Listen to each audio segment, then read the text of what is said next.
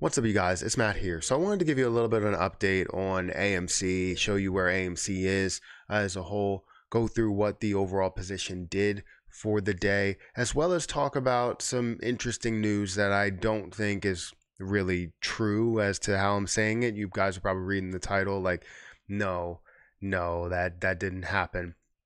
And maybe some of you who are, what do they call them? Swifties? Maybe you guys are like, yeah, they definitely did it. But make sure you guys hit the like button, hit the subscribe button, hit that notification bell for more videos like this one. Also, make sure you check out some of the links down below. It does help out the channel. If you want to join my live streams, I have live streams on Kick. If you guys want to be a part of that, that's every morning, every weekday morning, as long as the markets are open. Sometimes I'll do some weekends, going over some stock related stuff as well as crypto related stuff and just having conversations. It's always great to do that. So if you want to be a part of that, the link will be in the description somewhere. But anyways, I've been talking about AMC for a while now. What has it been? Maybe 3 years at this point. Somewhere around, yeah, it might have been like 2+ years. AMC and all of the different short interests, the heavy shorts that are going into it from hedge funds, and the amount of manipulation that goes into the market has been insane. We knew, we knew that, a lot of this manipulation was surrounded around the fact that I don't know what I'm doing. I'm keep going around and around here. How many times can I say around in a sentence or in a video? You know what? The whole thing was hovering around the fact that hedge funds knew that AMC was struggling. AMC was having difficulty because they weren't open, right? They still had expenses. They still have all of these things that they have to pay. They have debts, but those debts are just rising, right? As they can't pay them off because they have no revenue, the debts are just rising. And as they did reopen, you still had limited capacity. So you still have to pay employees and all the other expenses you have while still getting limited revenue. So it was a difficult situation to where once you see something like that, hedge funds decide to take advantage of that situation and short the hell out of it so that you go bankrupt, right? They don't care about your business. They don't care about anybody that works there. All they care about is the money in their pockets. And if they bet right, then they end up making a hell of a lot of money out of the deal. And, one example of this would be Toys R Us, right? They do it with plenty of companies to where they try and bankrupt them by shorting the hell out of their stock and giving them no ability to climb out of this thing, right? It should be something where you have the chance to climb out of it. When you're a small business, you have the chance to climb out, right? You can see revenue, you can limit your expenses, you can do all that stuff. But when you're a corporation, when you're something that is a publicly traded company, you now have, maybe a board to get decisions from, to look up to. And then also you have employees and tons of different locations, franchises, and it's just so many different connections to it that you have to kind of you have to stay with that. And yes, you can close down certain stores, certain locations, and you might not be able to pay all of the staff there, so you have to shrink that down. But they just want to attack a business until they bankrupt them. And it's not right. We know it's not right. Every business should have a chance to survive, especially when you have something that's uncontrollable like a lockdown, right?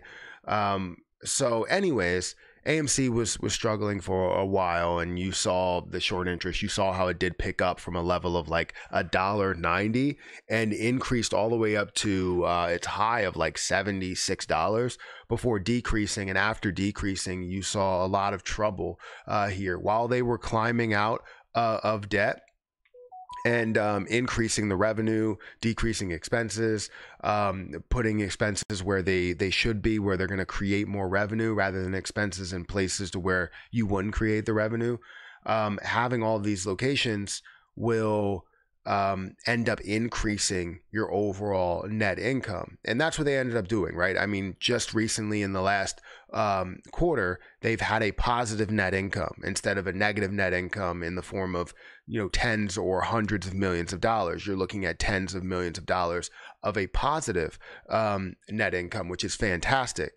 But anyways, as we see this happening, they had to do a reverse split. They had to do all this other stuff that's kind of a negative sentiment on the position. And now we're at a place to where, now we're at a place to where AMC is sitting at about $12. Now, again, it did the reverse split, so it increased the price while also diluting the position. You saw it decrease. Yesterday, it increased by like 16%.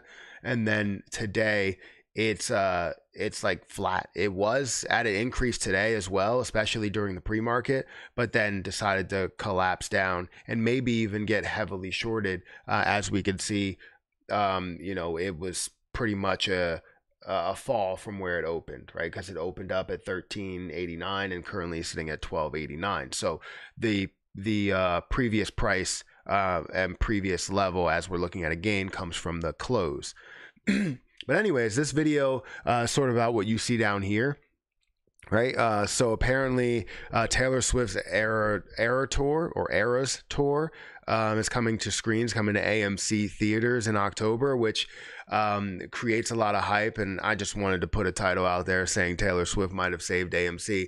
That's not the case. We're not seeing any type of movement because of it, but we may see a lot of revenue, which could essentially lead to a ton of debts being paid off, which would be great. Just like what you see with, Barbie and Oppenheimer and the amount of revenue that was generated just through those two films.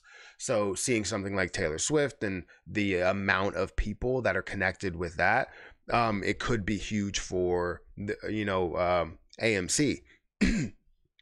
But it's not something that saved AMC. I just wanted to put that title out there, which is always interesting. But anyways, I know, right? I wanted to close this out. I know a lot of people, believe in what AMC is, right? Believe what AMC stands for. The community wants to support AMC as much as possible, wants to be here for, everybody that works there and, has a job that's employed with them and everything. But you also have the community that's there for their own financial gain as well. And I understand we're going to see maybe AMC struggle from month to month, but I hope that they can find a way to get all this together and be able to get completely back on their feet, consistently have a positive net income, and find a way to get to a point where they can pay off debts, because nobody wants hedge funds to win in these scenarios, especially when it's a business that, a lot of us care about. Going to see movies, that's something that will never change. You can say it'll be taken over by streaming. Yes, people stream a lot, but going to the movies is definitely still an experience and will always be an experience. You're never going to be able to get away from that, right? There's no scenario, in my opinion, that will take away from the movie theater, right? The watching of a movie, a new movie with popcorn, and the only thing, the prices of a lot of the popcorn and stuff are ridiculous for how much it costs to actually produce the popcorn, but that's neither here nor there. The experience is where it's all at. So if we can get back to reasonable popcorn prices, maybe more people would go.